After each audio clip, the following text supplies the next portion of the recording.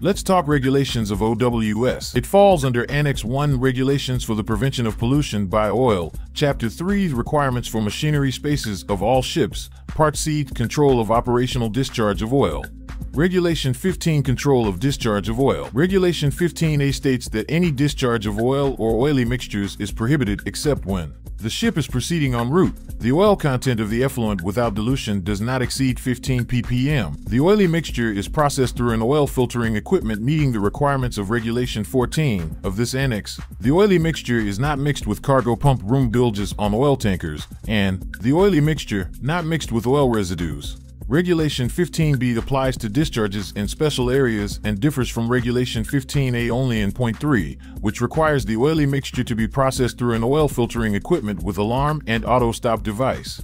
Now let's see how an oil record book entry is made for discharge of bilge water.